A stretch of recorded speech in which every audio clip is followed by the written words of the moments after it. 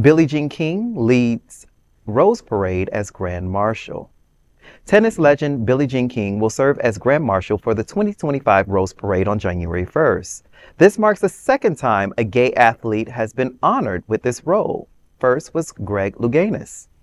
King is a pioneering figure in women's sports and has been instrumental in the growth of professional women's tennis. She was one of the first openly gay athletes and continues to advocate for equality. Beyond tennis, King co-owns the Los Angeles Dodgers and supports the elevation of women's ice hockey. The Rose Parade will precede the Rose Bowl, continuing the New Year's celebration in Southern California.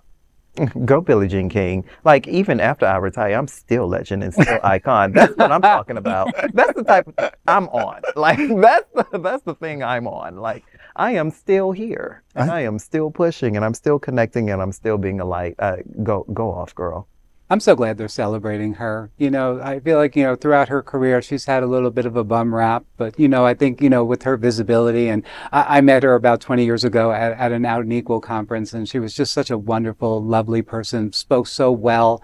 And so, it's tennis stars or sports stars like this that, that might have been forgotten, but, that are honored in a Rose Bowl parade. I mean, wow, that's fantastic. Mm-hmm.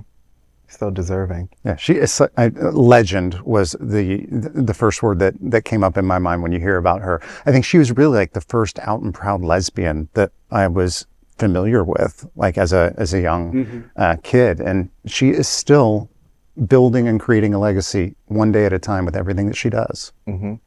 Truly a brave pioneer. Yeah, everyone we've been talking about. Yeah.